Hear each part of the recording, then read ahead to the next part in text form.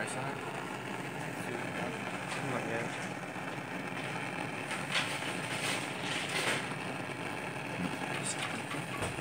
Sounds cool. You gotta get it working though.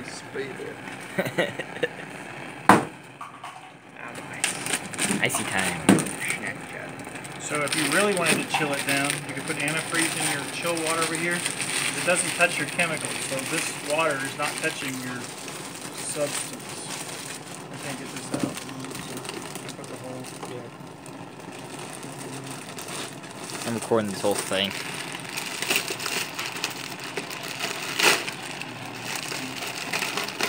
Hey, Dad. We're distilling sweet tea. I have problems. Alright, so that's chill, man. Well, that's a ice-hearted remark. Distill. So keep an eye on the temperature. That'll help us know when. Now the reason for a round flask versus Erlenmeyer is that the heat circles are going to be going like this, so it naturally mixes. So that's the advantage of a round flask versus a flat one. Condenser. Flask. What it comes out in. So like down there, will then turn to water? Yeah. Yeah, basically. Bring tea, go up with this tube in the middle, like a little drink down there. Okay, you drink it. I want to drink it. Hey Ben, I'm recording this for YouTube. Explain what's happening. Okay, so basically, we're heating this up. The gases from here will go through this.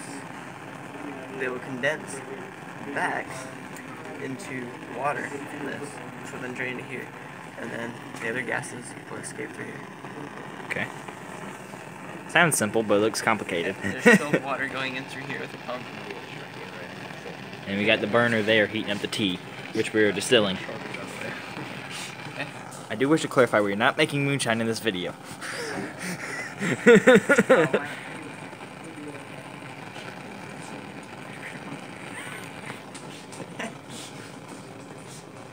This is slow. I think my arms are gonna get tired before this happens. It's about 10 till now. I'm staying in here.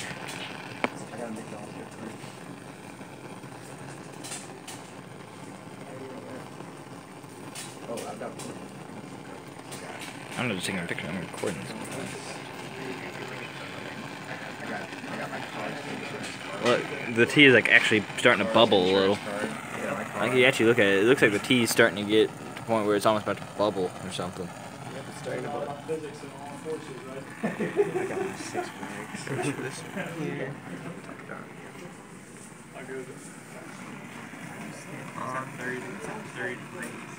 Do we got our vent pulled? Yep. Okay. Yeah, pulled. Put a little clamp on there. Well, not a clamp. Yeah, that's all right. If we had alcohol, we want that vegging out to somewhere else. Besides here. Yeah. It's about time for advisory, so should we let our advisory teachers know? I can send an email out. I have steak. Is anybody needing to go to advisory, or you're all going to stay here? I'm good here. Are any of you three going to advisory? You guys going to stay here, or are you going on advisory? You guys stay here, going on advisory. Tea's boiling. Hey, our first.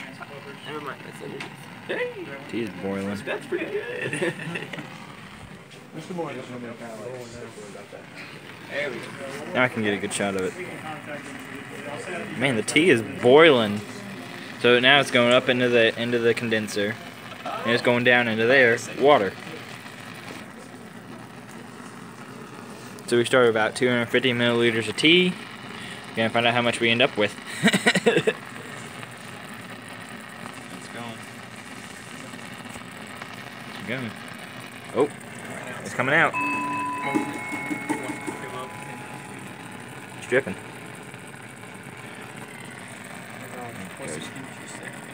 Temperature, about 95, just a little short of 95.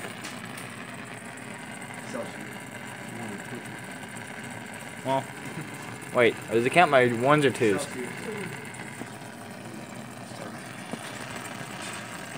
guess it may not be right. So what are you doing? Trying to get more flow in? What does that do? Does it just put more flow? It'll build up in the weight. So what? It just... Water going. Yeah, we still got water going. Was it cold? That's water.